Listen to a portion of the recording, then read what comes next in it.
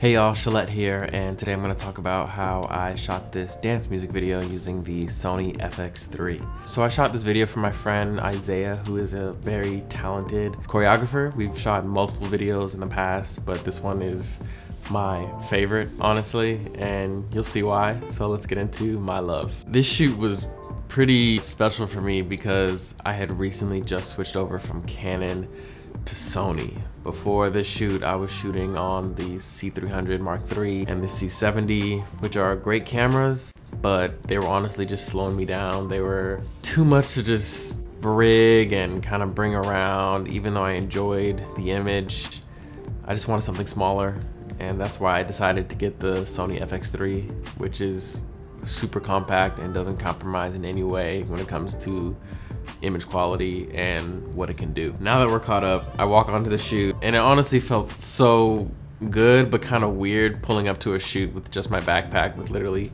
everything that I needed, when before I would bring maybe a Pelican or two and a lot more rigging and taking a lot more time to get set up. And it was really nice to just pop out my Fx3, slap it on a Ronin, and be ready to go. Let's talk about gear. I used the Sony Fx3 with the DJI Ronin RS2. The lens I shot the entire thing on was the Sigma 24-70, and I put a Tiffin Black Pro Mist on it, and it was a 1/8 Pro Mist. And then I used the Mavic 2 drone. As for lighting, I didn't bring any lights actually. I just shot the whole thing using natural light. We shot in a really big warehouse with a ton of windows and opportunity for light to spill all over the set, so I just went with natural lighting. But not to say that I'm limited in any way by using natural light in this kind of space. There were some scenes where we used dancers and we put them like against a window or something, and it created really dope silhouettes of them. And I think that was really powerful because it really emphasizes the shape that they make when they're doing certain moves, and it added to the drama of the story. Other scenes, there were just a massive window on the roof and light was just spilling all over the place, and it looked really good as well.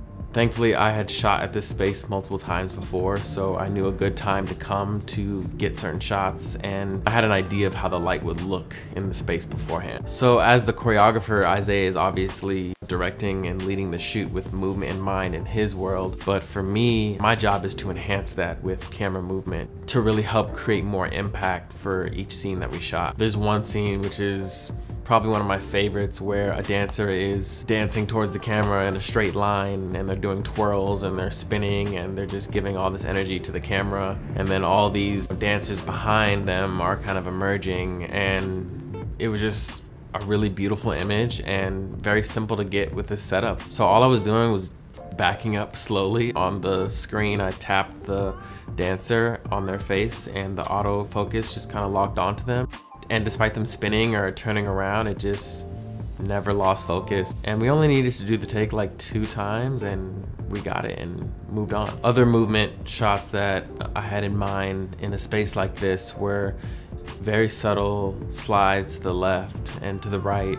The space is pretty big and we had a lot of dancers in there, so getting a really nice wide shot of everybody moving throughout the space really brought a lot of production value to this project. And this space had a lot of like pillars, so I was able to kind of like go behind the pillars and have them in the foreground as I slid to the left or to the right, and I think it added a lot of depth to the scene. And then other times I'm just kind of watching the dancers doing what they do and following their movements and kind of like enhancing the story they're already telling with their bodies. Isaiah is obviously choreographing the entire video from beginning to end, but we always do some shots where we just shoot a dancer freestyling and just doing their thing. And it's used for like B-roll of the video, where it brings more energy towards the end of the song, which you'll see that being used in the actual video. Let's talk about the use of the drone in this video. A couple creative ways we use a drone for this shoot was by starting on a top-down shot with the drone as high as I could get it, directly above one of the dancers, and the dancer starts to look up at the drone, they take their hood off,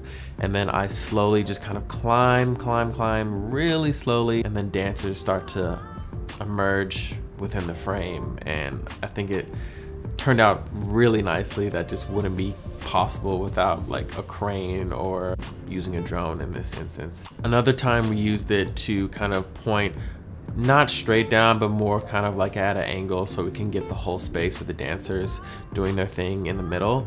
And this was pretty convenient for me actually when it comes to editing, because I was able to frame myself out of the shot and shoot on the Fx3 and the drone at the same time. So I had the take that we needed from 2 angles. Another creative way we used the drone was for another overhead shot where the dancers were spinning in a circle, and because of the dresses that they were wearing, it's super flowy and light, and as they spun, the dress kind of shot out to the side and it created a really cool effect from above.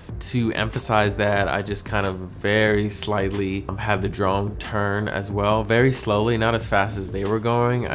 Again, I like subtlety in my shots. That shot was only used for like maybe 1 to 2 seconds, but I think it really added a lot to the energy of the song. And just sliding in a shot like that in the end really did a lot for the edit. Now let's talk about the actual editing process. So beyond Isaiah being a choreographer, he truly is a visionary. He sees the whole thing from beginning to end. And as he choreographs this, he knows exactly what shots he needs and exactly where the shots go in the video. Proper pre-production and shot listing is gonna go far for anyone attempting to create anything on video, and it really made the process simple for this reason. So after the shoot, I sent all the footage for Isaiah to view online, and he's able to pick file names and time codes, and basically he just sends me a very defined list of the shots and exactly where to put them.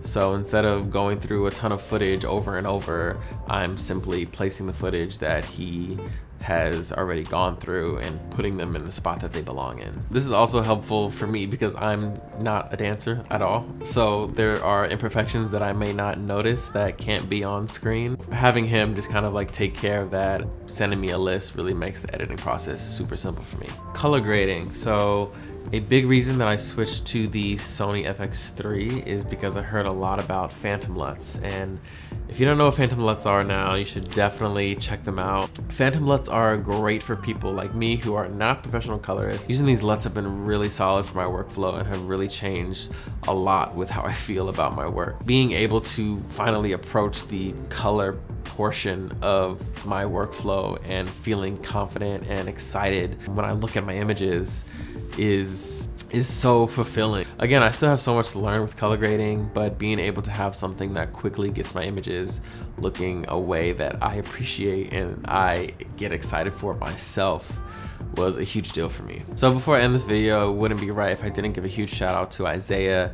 He is, again, a visionary, and you should definitely check out all the other videos that we have shot together. I'm gonna leave his information in the description. Also, if you wanna see the full video, I'm gonna leave that in the description as well. Thank you guys so much for watching. I really appreciate it. If you found this helpful or entertaining in any way, definitely consider subscribing. If you have any questions, drop it in the comments and I'll do my best to answer them. Thank you again, and I'll see you in the next video.